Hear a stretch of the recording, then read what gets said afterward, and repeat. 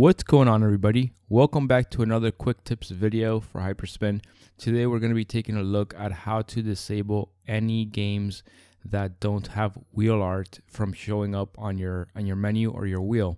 So basically, if you go to something like PlayStation 2, which doesn't have all of the artwork available for all of the games, so we're going to go in there and take a look.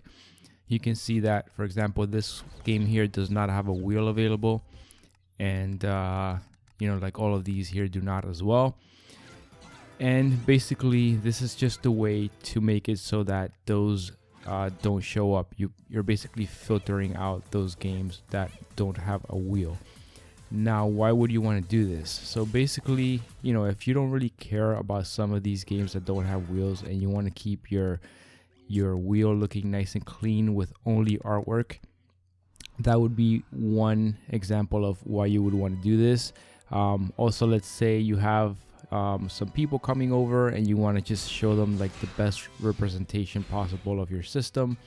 You could do this as well, and then it'll hide anything that does not have artwork and show only all the pretty pictures and videos and stuff like that. Now, of course, there's a side effect to that, in that you're not going to see all of the games that you have available. So, all of these will be hidden. So it'll be as if you don't even have those games. But normally all of the heavy hitters, all of the more popular games will have wheel art and most of the other artwork available for them. So it shouldn't be too bad. But yeah, it's just a nice little quick tip for you guys. If you want to do something like this, I'm going to show you how to do it. So let's go ahead and exit HYPERSPIN. Just going to go over to the toolkit, and I'm going to do exit to Windows.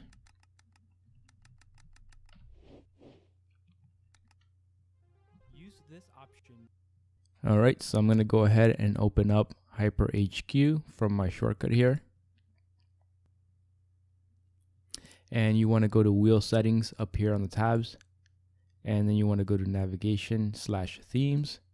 And you just select the system that you want to make the change to. So I'm going to go all the way down, and I'm going to select Sony PlayStation 2 for this example. And then right here, you want to go to the navigation/themes tab. Okay, right here. And here you have your wheel filters. So basically all you do is you check off wheels only. And then obviously that is going to show you only games that have wheels. Now you can also do the themes only option, but that's really going to narrow it down quite a bit, because there are a lot of games that don't have themes, more so than games that don't have wheels. All right, so parents only and ROMs only, you don't have to worry about that stuff. Not with my systems anyway. But for other people that have your own setups that you've put together yourself, basically parents only is for something like MAME, which has clones of different games. And if you select parents only, it'll hide all the clones and show you only the parents. But on my systems, you don't have to worry about that.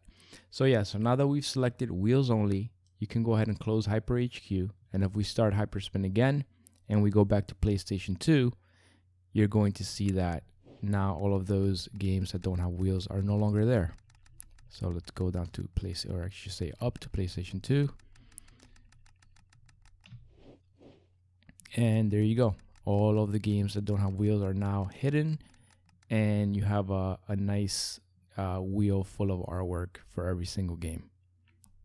Alright guys, that is going to be it for this one. If you enjoyed the video, as always, don't forget to like, don't forget to subscribe, and do drop me a comment down below if you can, if you enjoyed the video, if you have any suggestions for future videos, and I'll see what I can do about that. I'll see you guys on the next one.